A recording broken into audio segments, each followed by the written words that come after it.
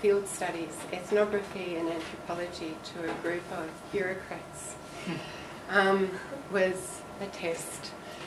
We had to come back a few times to actually not only describe what ethnography was, but also highlight how it's been applied in other instances that has opened up a world of insights about how people are actually experiencing things. It didn't have to be about the business government stuff. So ethnography is now a new term, I suppose, if you like, in some parts of Canberra as a result of DesignGov. But we found that rapid ethnography of 15 businesses along the east coast of Australia and Canberra was just really insightful in terms of, as you would all be aware, the blindingly obvious that no one actually talks about or assumes is understood, and pulling those sort of insights out to challenge the nature of, is there too much red tape? Well, in fact, there might be a lot of red tape. In fact, the too much was too much change, and no one tells you about it. There was a lot of red tape. It was actually the staff within the public sector that actually have to deal with red tape. And that the number of times when we heard from entrepreneurs that had a struggle with dealing with government, so that they would ring a friend, join a linking group in order to find someone else that might tell them how to navigate into government. So all of these sort of insights that are not available when you just assume that there's a problem, and so you'll sort of whack something together and fix it. We built up a network. We drew on the power, if you like, and the influence of outside groups. So peak bodies, the sort of Business Council of Australia, and this could be anyone, anywhere really. Who is it that were influencing the sort of the nature of understanding and action? So BCA, they were all pretty interested, and intriguingly, when you sort of say, oh, how do you introduce design into government? Well, the people that were most interested were the outsiders, not necessarily the people within government. And they provided us with confidence about pursuing more of the issues around not just the insights, but what were we going to do about it. And the we was actually growing to a sort of a sizable number, not just of these peak bodies, hundreds of public servants, not just within Canberra, but along the east coast. We're really keen to actually participate in a space that wanted to hear from people, their ideas, their experiences, and then their preparedness to actually put time in, including small business owners who actually thought it was such a good idea they wanted to participate in some solution building and workshopping. We used an online dialogue app, Ideas platform, that possibly wasn't an overnight success. Well, in fact, let me be clear, it wasn't a great success. And I think that this is part of the sort of the culture and the sort of building experience, the sort of understanding about how these tools might be used and when they come on board. But we got 50 ideas out of it. We ran lots and lots of workshops. Jack's ran one of the best ones that we did, as well in terms of coming up with ideas to move forward. So we'd sort of analysed the problem. We'd heard from the public servants. They came up with some really good ideas, and I suppose that was what we'd run a workshop across government and had people from New South Wales and Queensland and the Commonwealth all together coming up with ideas about how to make business-government interactions work better, including what was the current problem. And there were some really good ideas that came out of that, and we just shelved them because we had to sort of, I thought we were having to build up the case from the field as to how that might best be balanced. And I talked then to a woman who's an ethnographer with BT Services here in Sydney, who's a former IDEO partner. And I said to her, look, I'm really frustrated because it's going to take us a really long time to get the field work done, but we've got all these good ideas just on a shelf. And she said, don't leave them on the shelf, because every time that you actually interact with another group, be it public servants, intermediaries, or businesses, you can test these ideas. It doesn't have to be as though it's a laboratory or an RCT or clean sort of process. Keep on iterating and understanding better what these ideas might be.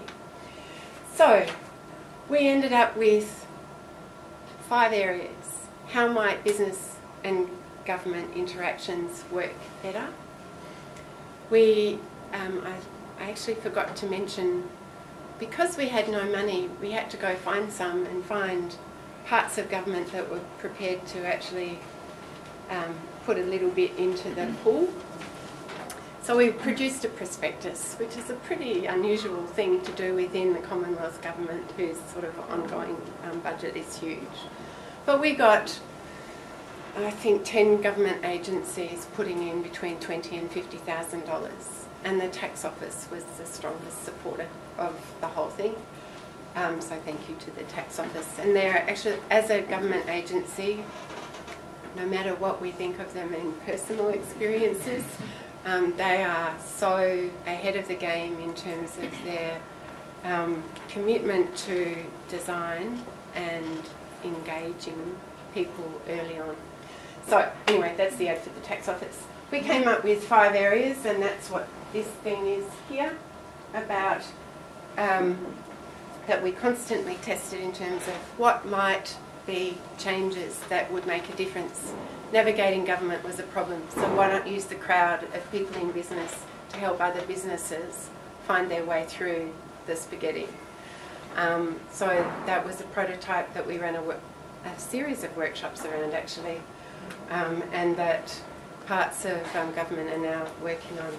So there are a whole range of these workshops, and the most beautiful thing with the design tools and people like Jax and others, the designers themselves, were about capturing all of this information and then fine-tuning a process that extracted more meaning, testing ideas, focusing in on how it might play out in real life, to the degree that a series of prototypes, you could call them low fidelity, but a few websites have been produced.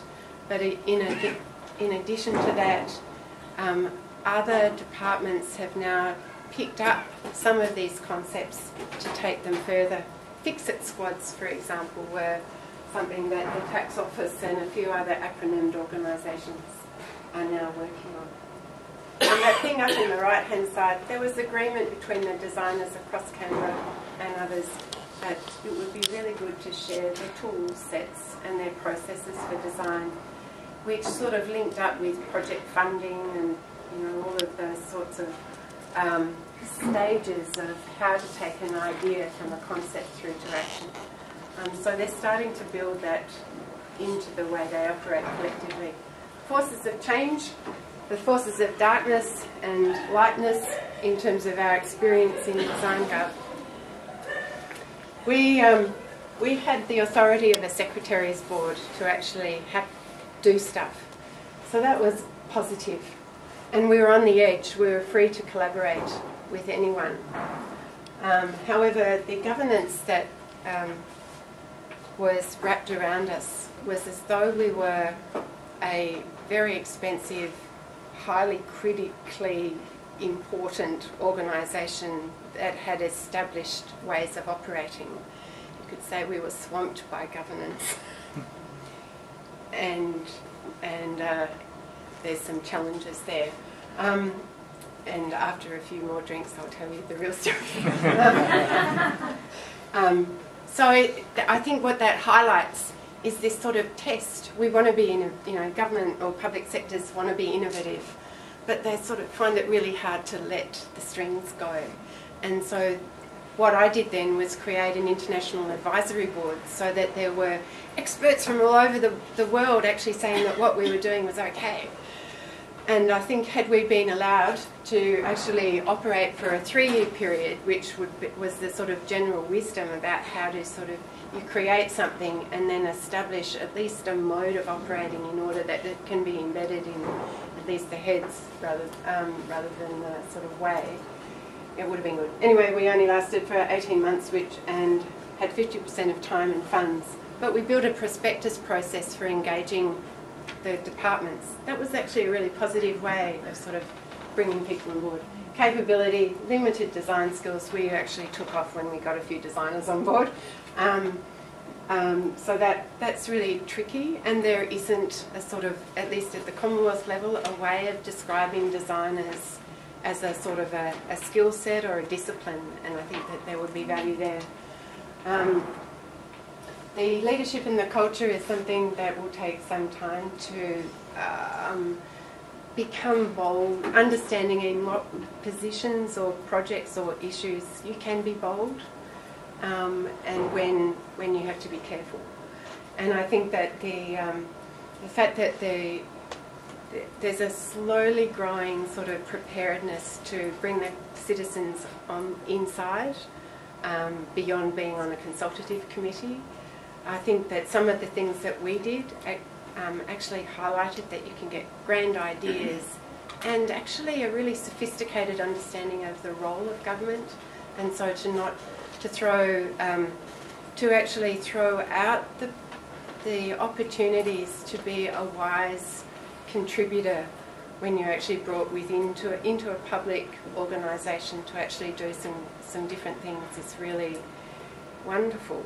And that what we found was the citizen, in this instance it was small business owners, were actually very mindful of the opportunity they had and the responsibility to actually not sort of blow the opportunity and blow up the process by sort of taking advantage of people, etc.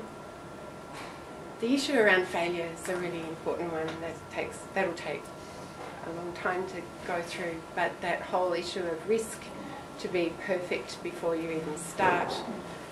Bill Clinton's finally got it. I've seen him on YouTube talking about design, and he understands that you design to perfection, not you actually do lots of briefs, you know, the role of government before you actually get started. And I think the issues around structures and accountability, we discovered silos dominated. So that actually meant the inefficiencies were really evident when you're trying to work across government. We became a censor of inefficiency and silliness, because we could see how there was so much duplication of the same thing across departments. Trying to get communication across departments was tricky even from the inside, rather than even knowing how many times business anywhere. And I suppose the other insights that we gained was that there was real value for being a neutral broker. And one of the examples, in fact, was in New South Wales when the Farmers Federation fellow came up to me and said, would you be able to bring together environment, agriculture, and the clean energy people, because I can't get traction about carbon farming, which is a huge opportunity, but there was no one at Commonwealth or state levels or any of these other instances of portfolios that were prepared to sort of negotiate or even listen to the experiences as a whole. So that's me.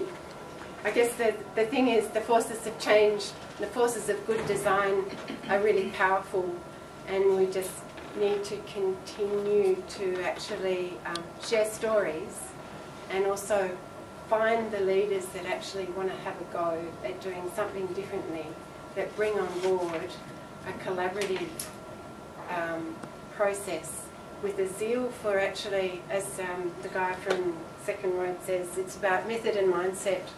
And then when you let the gates open and bring on the citizens inside, it's about faith, because you've actually lost any control that you thought you might have. And you have to rely on the collective instincts to actually find that right path. Thanks.